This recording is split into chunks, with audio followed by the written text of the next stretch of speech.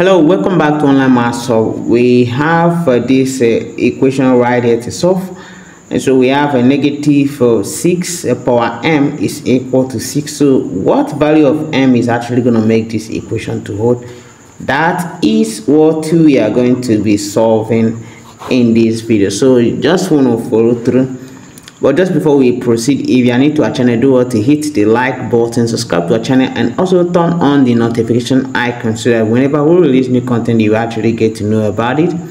And of course, if you are watching us on Facebook, do want to follow our page and also share this video to your friends so that they will get to also enjoy it. Okay, so let's proceed. So this is negative 6 power m is equal to 6. Okay, so first I want to split this. I can actually write this negative 6 as negative 1 multiplied by 6, okay, and all power m. And of course, it's equal to 6. And then I can also go ahead to split this further. Of course, if you have a times b power, let's say power n, you can actually expand this to be a power n and then multiply by b power n.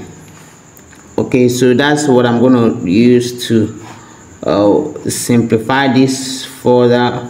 So I'm going to be having negative 1 power m and then multiply by 6 power m.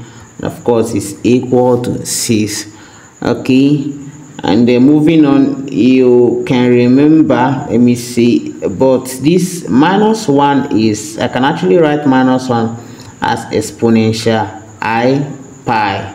Okay, so if I replace that here, what I'm going to be having here is exponential I pi. Okay, and let me multiply the m times 6 power m is equal to 6 right here. Okay, so next I'm going to take the natural log of both sides so that I can actually bring down these powers right here. So if I have natural log of exponential I pi m, okay, multiply by 6 power m is also equal to the natural log of 6. Okay, so moving further, I'm going to be using the rule of logarithm, which basically says that if you have, let's say, natural log or log of a multiplied by b, you can actually expand this to be a natural log of a plus natural log of b. Okay, so that's what I'm going to be using to expand this. So if I expand this one now, I have natural log of exponential I pi m plus natural log of 6 as 6 power m.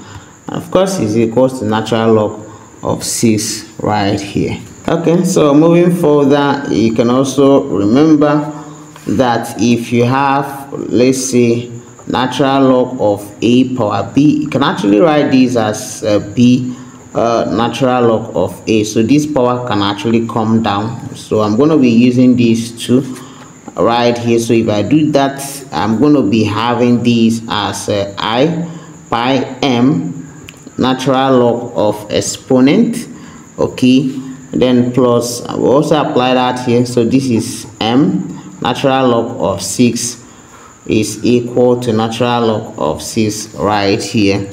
And of course, natural log of exponent will give me 1 over here. So 1 times I pi m will be equal to I pi m. So I'm going to write that here, I pi m, and of course plus natural log of 6, okay, m natural log of 6, that's what we have, and of course is equal to the natural log of 6. So you can see that m is actually common here, so I'm going to factorize m. If I factorize it here, I have I pi and then plus natural log of 6, okay, is equal to the natural log of 6 over here.